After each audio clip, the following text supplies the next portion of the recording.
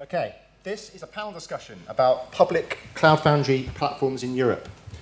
It's really intended to be useful if you are thinking about using public Cloud Foundry or you are operating your own Cloud Foundry and you would like to learn from some of the people that do it at scale.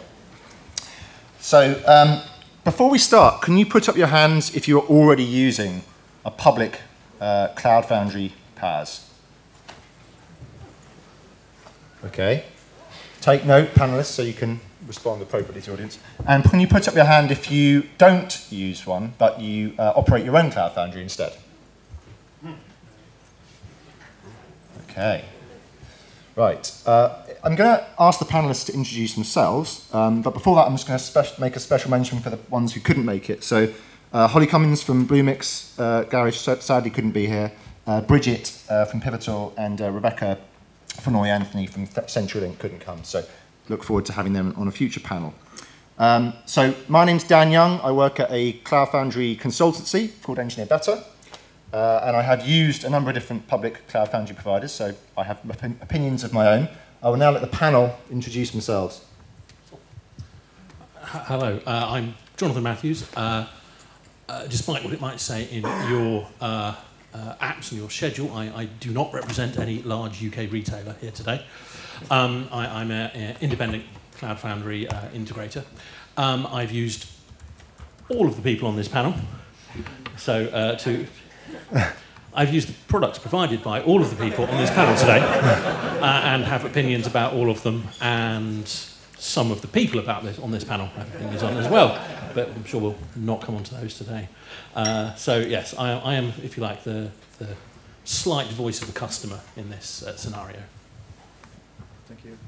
I'm Julian Fischer, CEO of Anynines, and we started as a platform and now also do consultancy around Cloud Foundry.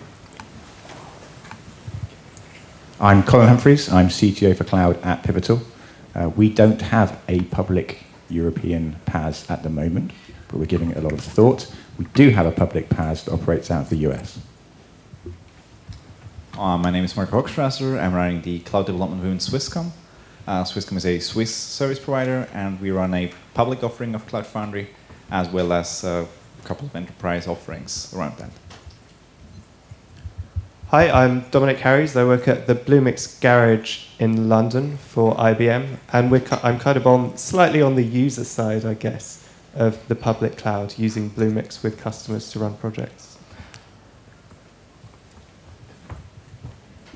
Okay, so if I was to look at, my first question is going to be sort of operations related, I think.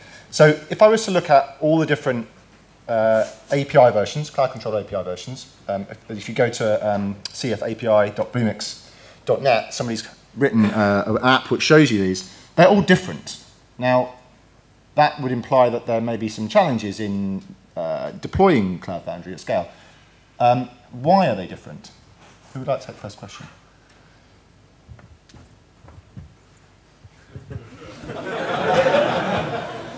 Why is yours different? Why is yours different?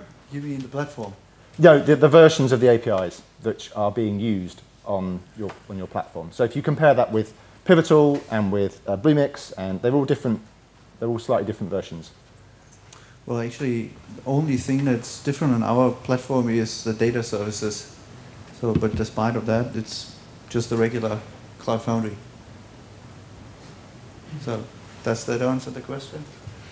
I was just looking, what challenges might you have when deploying Cloud Foundry that means that you can't always just run the latest version? You all appear to have different cadences of deployment and upgrade. I'm wondering if that, I think, possibly, yeah. As a consumer, I'd be interested in understanding why you have the particular cadence that you have, you providers. I see.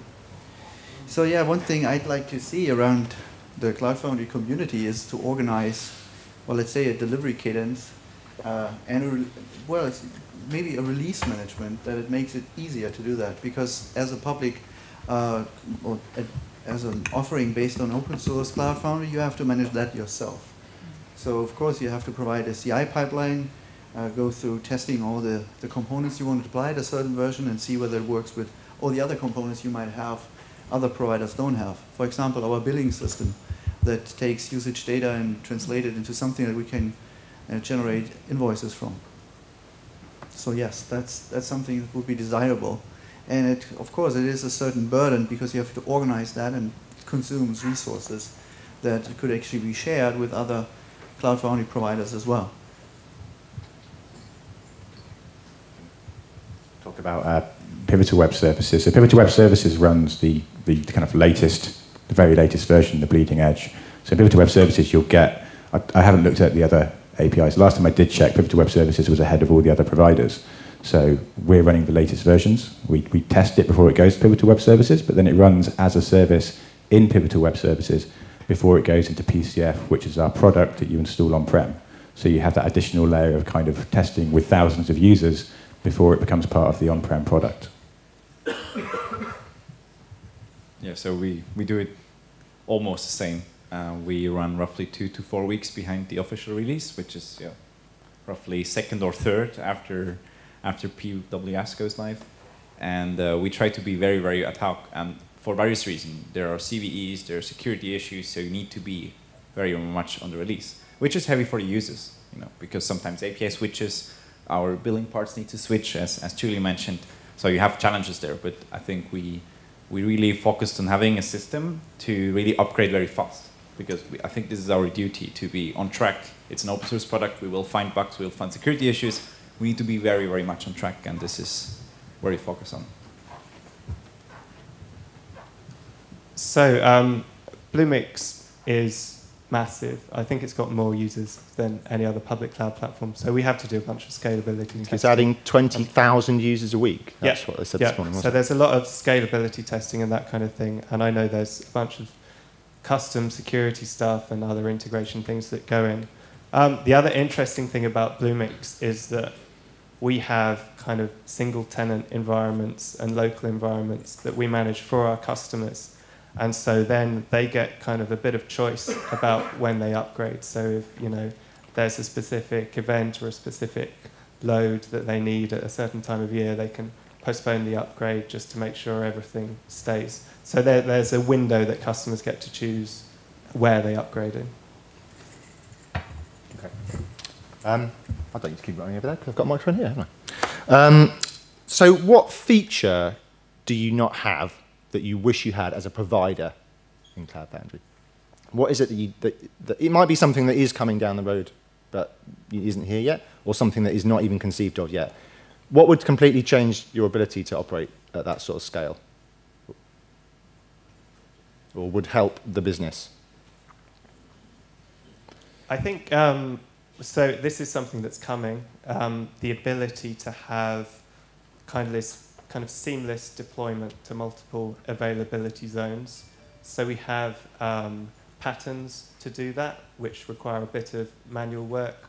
We have some services in beta. There's a CDN service in beta and that kind of thing, which help developers to do that. But having kind of a single CF push and magically everything just works would be great. Obviously, it's very difficult. I think as we talk about public cloud foundries, I think it's also important to see the essence. Why do we need public providers in Europe? Why is Cloud Foundry worthwhile to run publicly? And I think it's important for our customers to move workload around, to select in which country they want to save the data if they need to. And this is obviously why we build it up in Switzerland. There are certain customers who want to have it there. And what is missing there, and what I think we can really leverage ourselves as a group, and I mean, we are competitors to a certain kind, but I think the next level we should aim, and what I'm really missing is that we heavily share our services and our service marketplaces.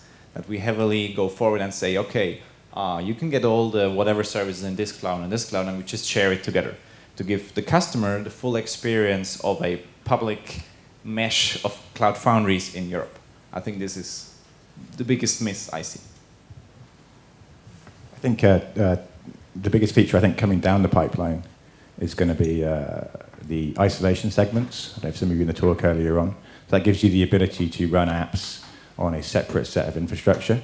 So I could see for public cloud providers, you could have a customer who's using Cloud Foundry quite happily and then has some apps that need to be essentially on their own set of infrastructure. So you could then allow a customer to burst out to their own infrastructure for a particular app. So it gives you the isolation of a set of runtime components, but it means that the customer doesn't have to pay for all of the control plane because the control plane can be kind of part of your core Cloud Foundry. So that gives you this benefit of being able to isolate particular workloads as required. So yeah, I think that's going to be useful for public PaaS providers. So I totally agree that multi-data center awareness is something that should be part of Cloud Foundry at some day, as it is a motivation for many Cloud Foundry users or adapters to go for multi-region strategies. That's true. I also agree to Marco's opinion that data services are important to have a certain set of common data services so that users can develop against the Cloud Foundry platform and that there's ensured that you can just take this application and run it somewhere else as well. And yes, so that's basically my thoughts on this. Could I have a go at answering this question from a slightly... Well, yeah, I was about to ask you, what's the best thing and the worst thing from the user perspective about using public Cloud Foundry? Could I just touch on that question you asked previously, sure, which is the biggest missing thing as a consumer of public CF in Europe is we have, I think, 4 providers here, only 2 of whom are actually technically, if you want to get your lawyers involved in the EU, I believe, Swisscom, you're not strictly in the EU from a... It's not about the EU, it's about Europe. Just to be very specific. So, and to call, I mean, don't talk about Britain. Yes. That's another one that I don't know Touché. anyone else anticipates taking a couple of years off at the point that happens. It's only Julian that's left then. So long story short, from a consumer perspective, the thing I want more, I want is more EU providers who I can point out and go, this is definitely in scope for things like PCI, this is definitely in scope for personal data, things where I don't have to cross any, potentially what's the difference between EU and Europe boundaries, things like that. And then I've forgotten the question you actually asked me, I'm afraid. I said, what is the best thing and the worst thing about depending on a public Cloud Foundry provider for your, instead of operating your own platform? Well, simply the best thing is I'm not running any servers. That I'm sure everyone who consumes public CF is aware of that as being a huge win. The worst thing, I think, is mitigating the difference in support and the difference in transparency that you get from different providers in the case of problems happening. Perhaps not intentional difference in transparency, but just the effect of how their support works and the way that they communicate that with the public. That has been a significant issue for the organisations that I work with. Can I jump back to a previous point? I realise we sound like we're in furious agreement at the moment on this panel. I just noticed something I wanted to pick up on, maybe a little bit contentious. So we were talking about services, the different services on the providers. And Julian and Marco mentioned how they think we should have a common range of services. Now also, pivotal sales pitch, the pivotal services you can deploy from PCF, you can deploy them to any IaaS provider that you want. So you have this kind of a layer above your IaaS, you can put our data services down wherever you want. But I wouldn't want to sit on this panel and accuse IBM of trying to differentiate by their services and lock you into IBM's PaaS by providing the services that are behind there. I wouldn't want to say that. But if that was said, how would IBM respond to that? So I would say, I don't know what you're talking about. If you're talking about Cloudant, that runs on AWS and Azure. If you're talking about Compose.io, that runs on... Not today, but stay tuned. I did want to touch on the motivations of the different providers for being in the market, because I think it helps users to understand that so they can make better decisions. So I think Colin might have alluded there to some other motivations allegedly that IBM would have, which is, we've got this big this marketplace of middleware services, and the PaaS is kind of a way of reaching that. But Pivotal obviously are using the very latest code in PWS. And John, what did we discover yesterday in the and the training. Things were a little bit wobbly, maybe sometimes. Yes, I can absolutely see the. Can I keep it here? Yeah, I can absolutely see the benefits of doing dog fooding the product on before big enterprise customers get the code coming down. But it was we certainly couldn't see any signs of the slight wobbliness yesterday being recognised anywhere. Although to be fair, that was a relative outlier. Purely talking about PWS there, we don't generally see that as a problem, but we definitely did see. We didn't get information coming forward about that I'm sure you would get if you were paying big enterprise bucks. But it was definitely an interesting day yesterday, given the context that we were sitting in. It was. I wasn't there at the training yesterday. I mean, and obviously PWS, as I mentioned earlier, does run kind of the latest and greatest code. We put it through extensive testing via Concourse, so it's heavily tested before it goes out. But we do have bugs will emerge. I can say, I've only been at Pivotal for 7 months. Prior to that, I used PWS extensively as a customer, and in my experience, it was the most stable public Cloud Foundry. And we're looking potentially at bringing it to Europe, running PWS in Europe. But as I said earlier, PWS does run the latest and greatest. That means if you're paying for PCF, you get something that's far more heavily tested, has gone through far more in terms of, has all the security fixes, everything else we can possibly get into there to make it as good as possible. So obviously, as Pivotal, PCF is our focus. PWS is something we use to make PCF better.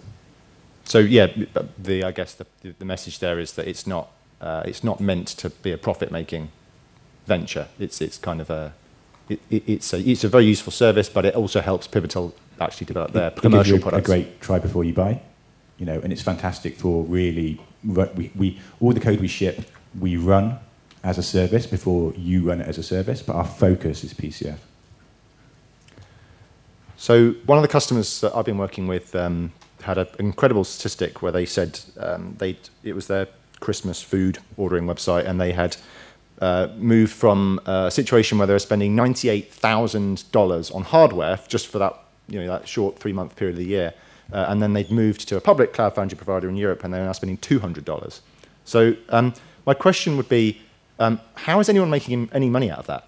What kind of scale do you need to be running at for that to be a viable business?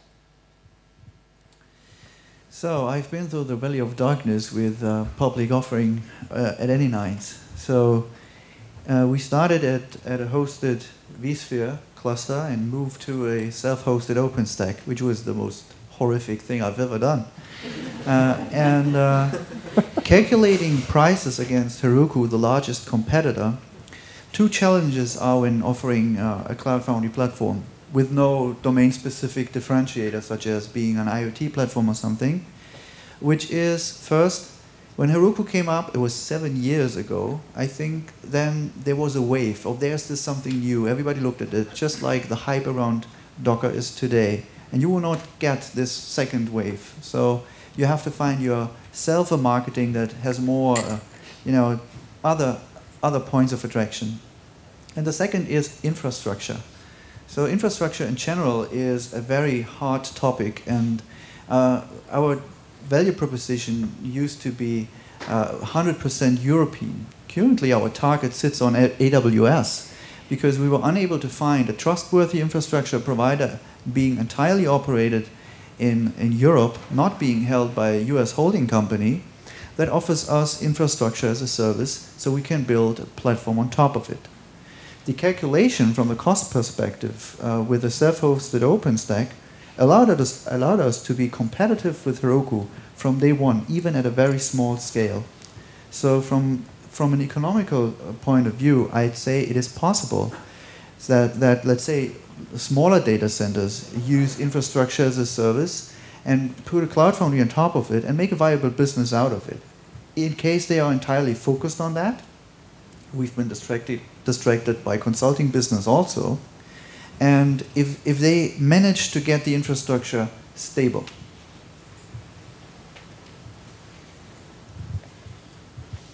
So maybe Julian, on your first point, we're happy to help you with the infrastructure, you know.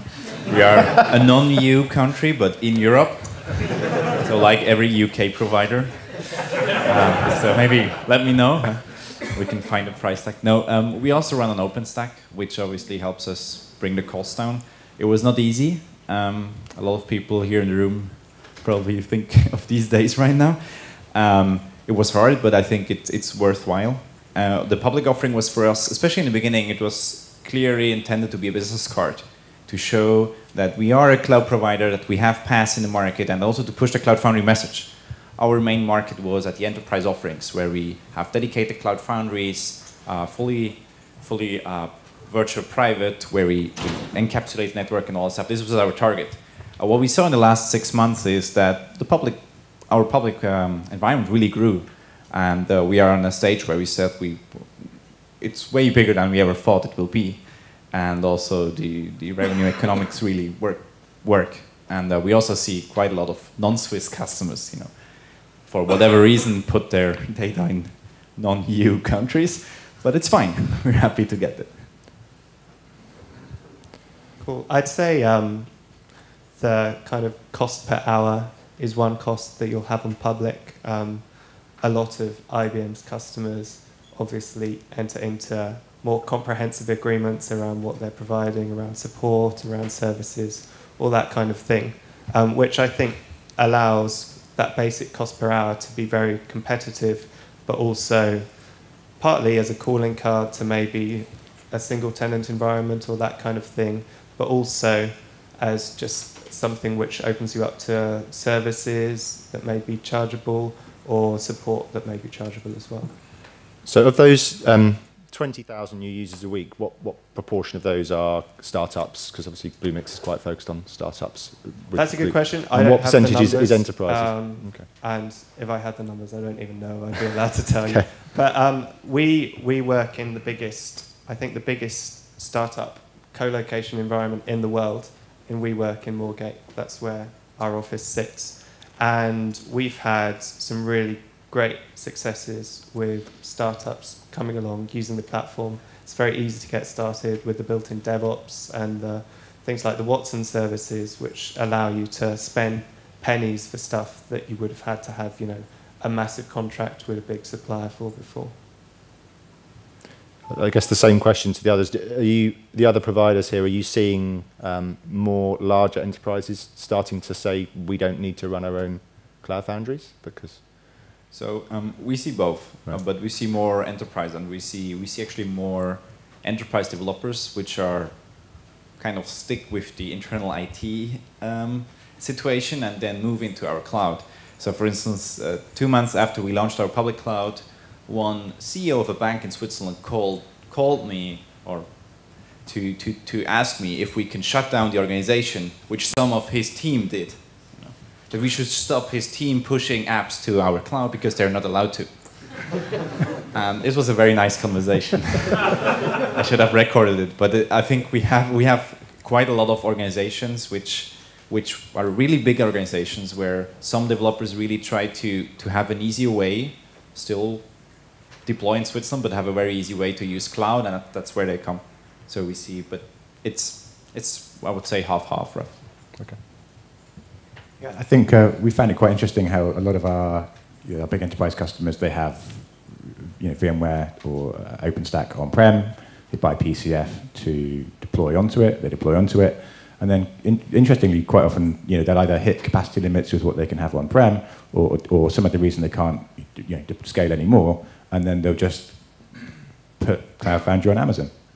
They'll just scale out. And that's where we see like huge amounts of value, where all of a sudden they were used to hitting some kind of a capacity limit, and now they can just be like, oh, we'll put PCF on AWS, we'll scale that out. The apps run exactly the same, the data services run exactly the same. So we've removed that friction between the being able to take workloads from one infrastructure and put it down on another one. We haven't seen a lot of people going from on-prem to running their own Cloud Foundry on AWS to then starting to use a public cloud provider as well. I haven't seen a huge amount of that, but maybe that's because that's not really been our focus. I think it's more gone the other way. People will try out Cloud Foundry on PWS, enjoy it, and then like to install PCF either on-prem or on AWS. So I'd say that the size a Cloud Foundry makes sense to be on-premise. You know, how big should a company be so that it makes sense to use your own Cloud Foundry? I'd say that it's surprisingly small. So you can make use of a Cloud Foundry in certain circumstances being dedicated. However, the cloud is about sharing.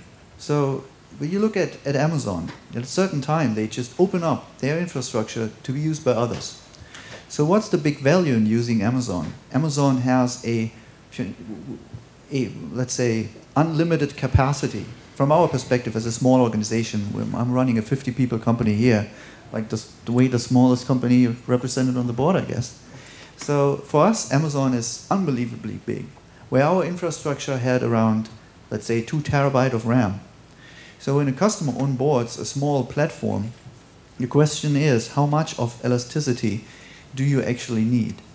And the same thing is when you run dedicated Cloud Foundries within your data centers. How big is your infrastructure? How much of that infrastructure is taken by your Cloud Foundry, and how much elasticity do you need within the runtime and within the infrastructure part of your infrastructure?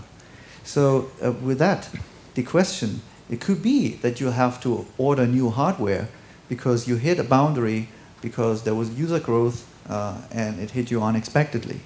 So in that case, on Amazon, you'd possibly be able to just use more resources because they just have more free space.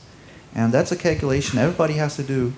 Are you big enough to make use and to benefit from the platform within that boundaries of your data center or your co-location? Is there any audience questions? Because before we reach the end, I should really check who's got burning questions for the panel, because we've got the microphone. Anyone at all?